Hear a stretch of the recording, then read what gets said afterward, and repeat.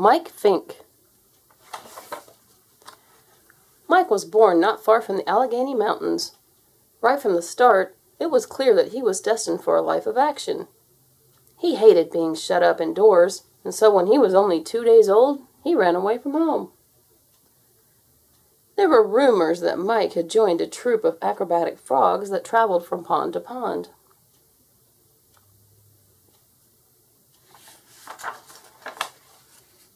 Mike's grandfather came to fetch him.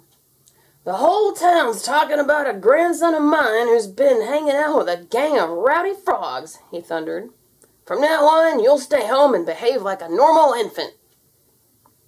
Once again, Mike rebelled furiously against being confined indoors.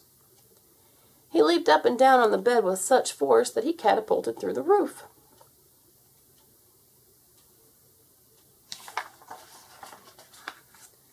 On the next leap, Mike rocketed high enough to see the vast network of rivers to the west.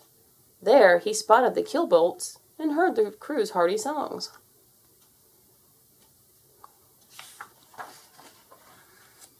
Mike plummeted back into the house, singing, "I'm going to be a keelboatman, cock-a-doodle-doo."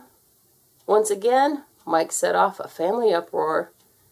"Keelboatmen are ruffians, rowdies, and riffraff," wailed his grandmother. "This new outrage will disgrace the family name forever." Mike's mother decided then and there that her son would be much happier if she raised him on the frontier. So, the next morning, they joined a wagon train heading west. Mike loved the freedom of the wilderness life. However, the sudden death of their ox threw his mother into despair. "How will we clear the land?" she cried. "How will we plow?" "Cheer up, Mama," said Mike. "I can handle those chores." And he did. But Mike never stopped dreaming of becoming a keelboatman. He had heard that wrestling was their favorite sport, and it was also his. He was not tall for his age, but he was sturdy and quick. Even when he wrestled boys much bigger and older than himself, he usually came out on top.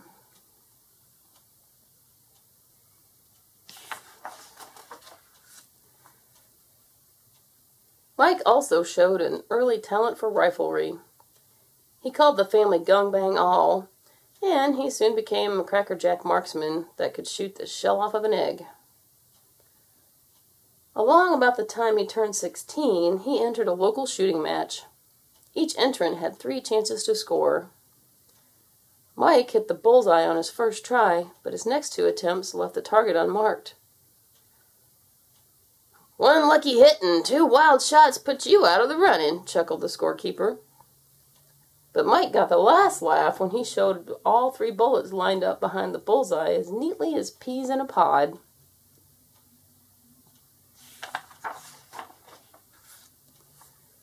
Mike's skill with a rifle landed him a job as a scout, but he was still drawn westward by the memory of those great rivers.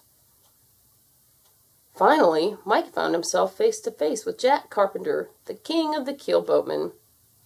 "Howdy," said Mike. "I'm looking for a job." "This river cracks pipsqueaks like peanuts," said Carpenter. "Come back when you're 10 feet taller, and then we'll talk about if you're strong enough to pull your share of the load." "I may be short," said Mike, "but I'm strong, and I'd like the chance to prove it." "I'm stronger than a buffalo stampede and meaner than a rattlesnake with a bellyache," snarled Carpenter. "And if you can lick me, the job is yours. And so is this red feather."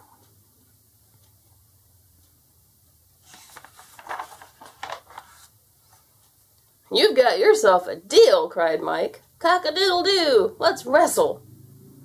Carpenter charged forward like a bull. Then he hurled Mike hundreds of miles into the heart of the Rocky Mountains.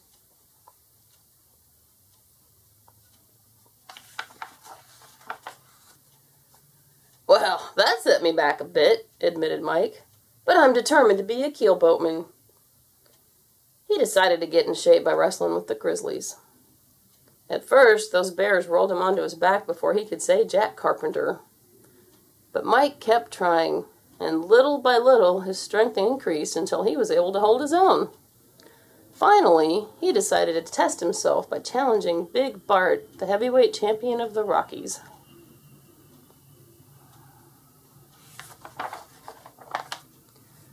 When Mike came out on top, he knew he was ready for that keelboat job. He sprinted across the Great Plains and found Jack Carpenter. "Cock-a-doodle-doo! I'm back for round 2! Let's wrestle!" hollered Mike. Again, Carpenter charged like a bull, but this time, Mike met him head on.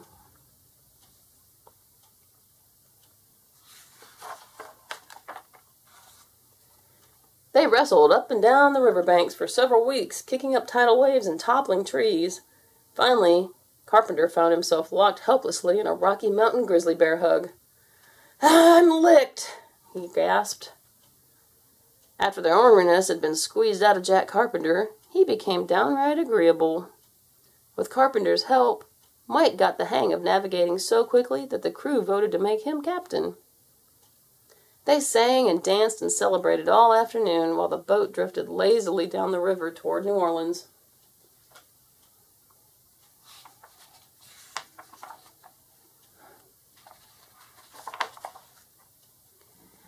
Heading upriver was a different story. The boat had to be pulled and pushed continually to prevent the powerful current from sweeping it backward. The men forged through rapids, up and up waterfalls, pausing occasionally to tangle with man-eating alligators and enormous snapping turtles that lay in wait for them.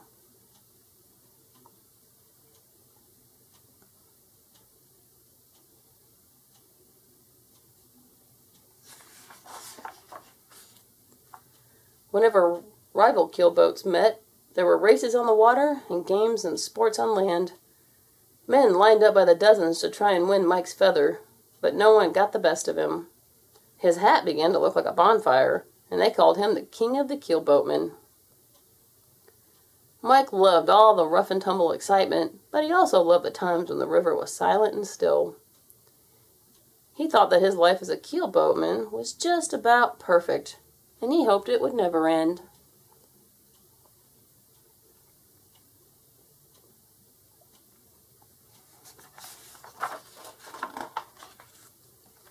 But then, one morning, Mike saw dark clouds on the horizon. He was told that these were steamboats and that they were being sent to take over the river trade.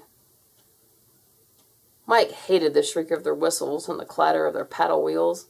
He hated the foul-smelling smoke that fogged the river as they churned past him.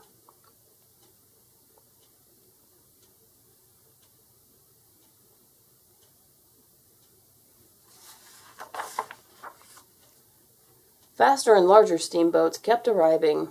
They created traffic jams at the major ports that made it impossible for Mike and the other keelboat captains to unload their cargo. A showdown was sparked when a steamboat skippered by Hilton P. Blathersby shoved Mike's keelboat away from the dock.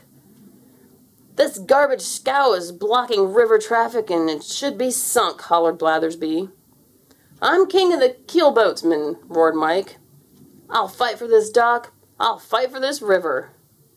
"All hands prepare for naval combat," bellowed Blathersby.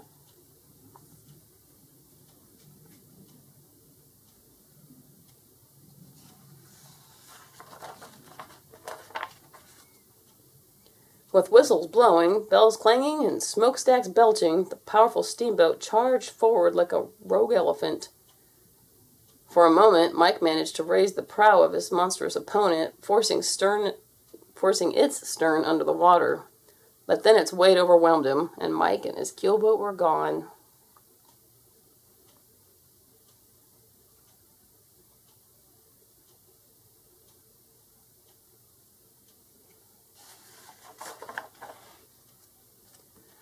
A second later, the cold water that had rushed into the steamboat's red-hot boilers set off an enormous explosion.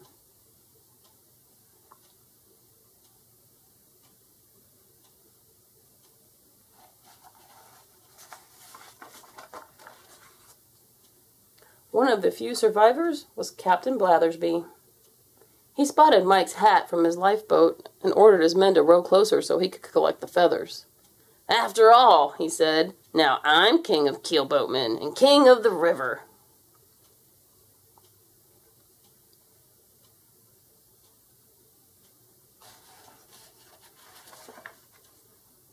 Blathersby was astonished to find Mike underneath his hat.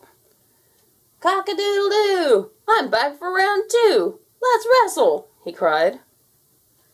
Some say that Blathersby was thrown all the way to grizzly bear country, but no one knows for sure.